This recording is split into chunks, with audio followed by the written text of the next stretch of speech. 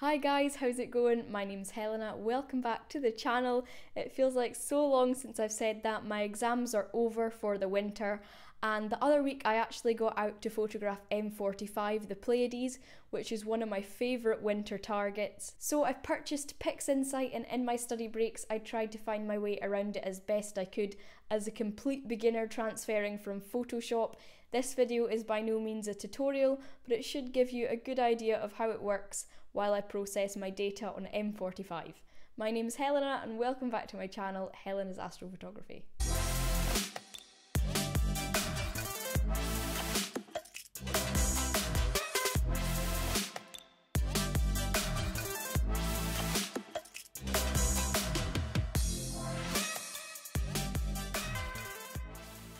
Right, so here we are in PixInsight. Now this is roughly 2.5 hours of data on M45. Now as a complete beginner looking at this piece of software, it can be quite daunting, and I know it was for me. Again, this is by no means a tutorial, this is just me showing you what I've learned so far. So at the side we have all of the options that I have individually selected out from the process tab. Now all of these can be found under all processes, and to be honest I couldn't find my way around these categories at first, so all I did was I went into all processes and looked for them in alphabetical order. Now these icons come up automatically when I launch PixInsight. That's because I've created a preset so that they come in without me having to individually come into here and select them. It's a big time saver for me, and I will show how to do that in a future tutorial. I'm thinking of doing a series on this piece of software actually, as someone needs to go quite in depth to teach things to you, and I'm not even that confident in it yet. So I'm going to try and relay everything back to Photoshop, which is something that I know a lot of you are very familiar with. So if we go into all processes and we scroll all the way down, we'll find this thing called screen transfer function. And basically, if you think of it as a curves in Photoshop, except it's like a smart curves of Photoshop. So it analyses the data, the lights and the darks, and it takes a rough guess at stretching the image dependent on where the channels are at. So if we just click this nuke button, that is going to send all the data to the software, and that has come out nicely, and you can see the before and after. You can see that that has really nicely brought out all of that nebulosity. Now you can see a lovely gradient around the side because no, Helena did not take flat frames. Don't come at me in the comments. I didn't have time unfortunately that day, and as a result I am going to invest in a flats panel. What we want to do to get rid of the gradients as much as possible without taking flat frames, shh, don't tell anyone I said that, is we're going to come into processes, background modelization, and we're going to come into dynamic background extraction. Now these dynamic interfaces that you'll find in the process tab cannot be set as a preset. That's why you'll see it is not at the side with the rest of the icons. So if we just click on the image here, that is going to create two crosshairs. I'm going to roughly center them to where I want them to be. And then I'm also going to click on sample generation, click generate, and it has generated some samples around the point, again to find the lights and the darks of the photo, and that's going to realize that there is quite a severe case of vignetting around this image. Now, there's not nearly enough here to pick up the gradient surrounding the nebulosity, so I'm going to change the tolerance to about 1, click generate again, that's looking good, maybe go about 1.3, generate again. You can see it's starting to fill up the corners now, and just find that sweet spot when basically everything is covered and a sample has been created for every point. Now that is looking good.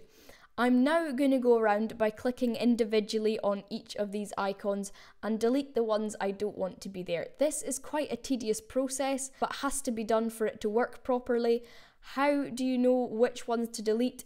Well, if they're on the nebulosity, for a start, you don't want anything near the nebulosity because that is going to be a huge difference in colour to the background anyway, and we don't want that subtracted from the image. And you also want to click and delete or move, alternatively, ones that are on stars, because that is going to throw the white balance off. So I'm just going to go around and do this now. probably speed up the video for you so you don't have to watch me clicking on each individual pointer and checking it, but I'll be back in no time at all to show you the next step.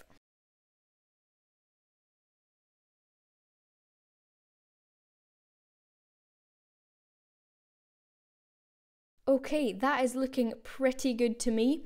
The next step you're going to want to carry out is you're going to click this tick, and this is basically going to show you a stretched version of what it's going to be subtracting from the image. So if you can relate this to the image, you'll see that the light point here is where the nebula lies, and it gets darker and darker as it goes into the corners.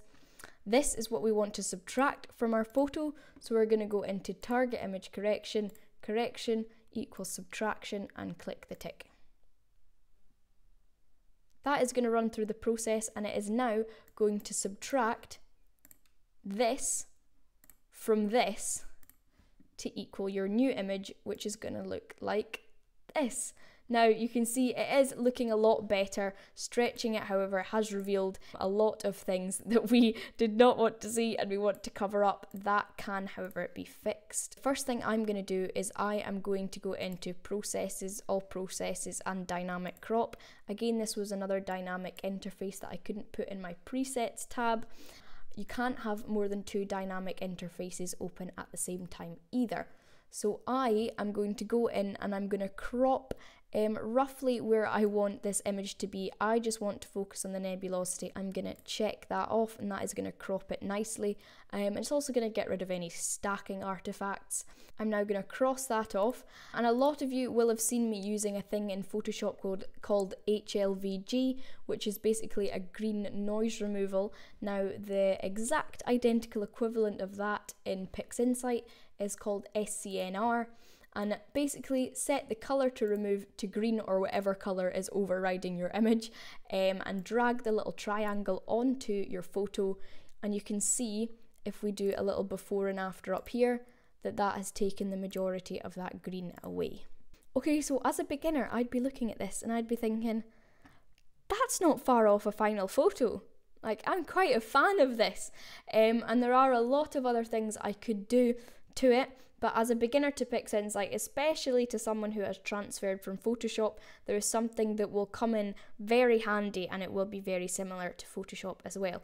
So if we come into Histogram Transformation, the first thing you do when you come in here is apply this stretch to the photo, because it isn't actually applied to the photo at all right now.